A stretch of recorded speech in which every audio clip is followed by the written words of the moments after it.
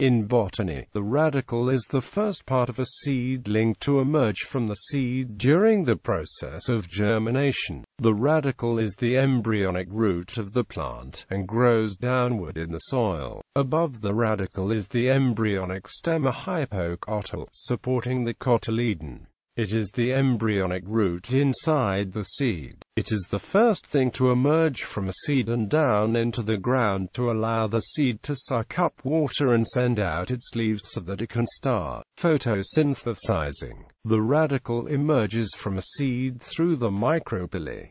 Radicles in seedlings are classified into two main types. Those pointing away from the seed coat hilum are classified as antitropous, and those pointing towards the hilum are syntropous. If the radicle begins to decay, the seedling undergoes pre-emergence damping off.